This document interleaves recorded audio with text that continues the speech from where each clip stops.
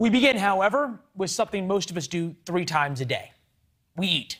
However bad you think inflation is, and it is awful, it's going to get worse.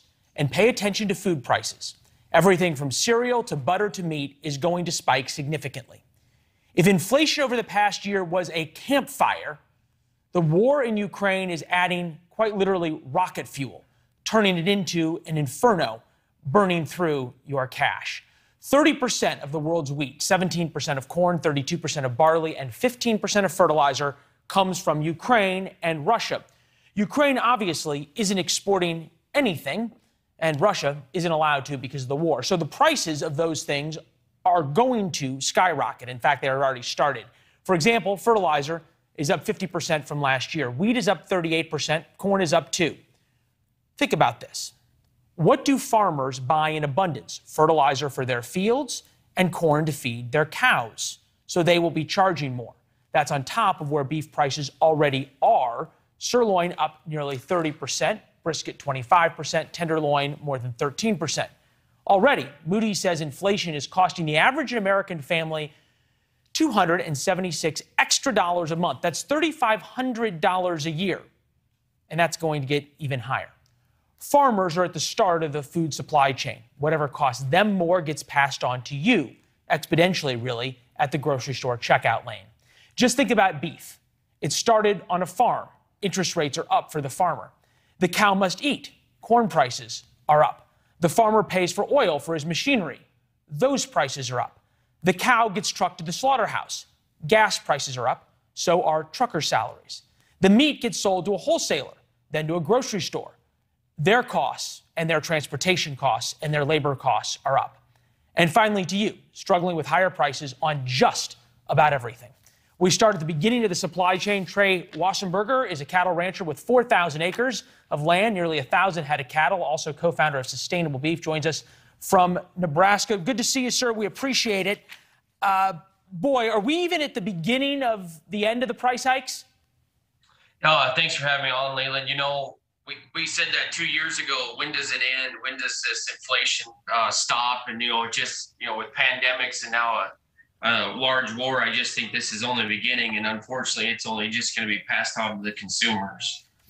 It's pretty easy when we all pay for such higher prices at the supermarket to think, boy, the guys with big hats who own all the cows are getting rich. Is that the way it works? You know, you said it earlier, beef's up about 20 to 30% in the last couple years. Actually, our family, the cattle and beef are different. Cattle's probably not changed at all. And with inflation and inputs, we are probably getting more. We are taking more dollars home as producers now than we ever have before, and probably in the last decade. Wow. I think about the major meat packers. Tyson, their stock's up 14%. JBS up 54%. Cargill, not public. ADR, National Beef Packing, up 40%. Credit where credit is due. President Biden talked about this at the very beginning of January. Here's what he said. Take a listen. Small businesses and family farmers and ranchers, I need not tell some of my Republican friends from those states. Guess what? You got 4 basic meat packing facilities. That's it. You play with them or you don't get to play at all. And you pay a hell of a lot more. All right. The president talked about it at the State of the Union. He talked about it about January 3rd. Is anything the government doing helping? Yeah, absolutely. This is really the first time the administration has come to terms that we have a huge, giant problem.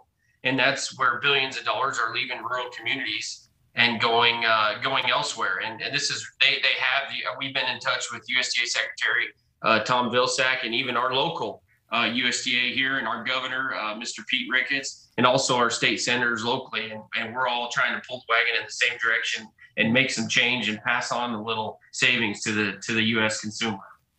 How much are we talking about in savings, and what are you guys doing?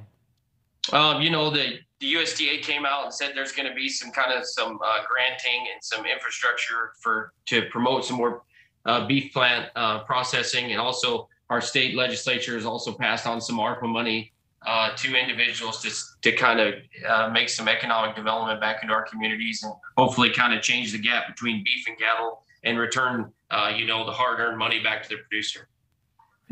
All right, where does this go from here? Are there going to be a lot of farmers going out of business? Or are there going to be just an end of demand for beef because it's going to get so expensive?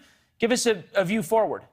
Yeah, Leland, that's like asking me to forecast the weather, but I will tell you that you can't punish your customer long enough. Eventually, they're going to give up, and they're going to go somewhere else and find a cheaper, or that single mother in Tampa Bay or in San Francisco, she's going to find that chicken or pork and go to that kind of protein, and that's what we're up against right now. And it's not the producer's fault. It's not the producer's fault. We're doing everything we can to get the most wholesome, nutritious protein on the planet to their plate as cheap as we can. It's out of our hands right now, and that's what our company and our community is trying to do with sustainable beef here in North Platte, Nebraska. Yeah, no, I know you guys are now trying to pack some of your own beef to take on the big meat companies. You've been at this for generations. You're a young man. As you talk to the older farmers who talked to the older farmers before that in Nebraska, have they ever seen a situation like this, what's happening? No, and that's what's the problem in agriculture is my dad did it, my grandpa did it, and his grandpas did it, and they can always kind of give us some history and kind of shepherd us in how to handle this, but no one's ever seen a pandemic, and so there's really no playbook. And once again, there's never really been a greenfield startup packing facility either. There is no agenda, and we've had to go and try as hard as we can as a company to get this done because it's not easy. If it was easy, everybody would do it. No doubt about it. Well, if farming was easy, everybody would do it too. It's not an easy life, but we're awfully grateful, and thanks for taking the time to talk to us, all right? Thank you, sir. Appreciate it. Yeah, we appreciate it. Godspeed. Thanks for watching. Click the red subscribe button below so you can get more of NewsNation's fact-driven, unbiased coverage.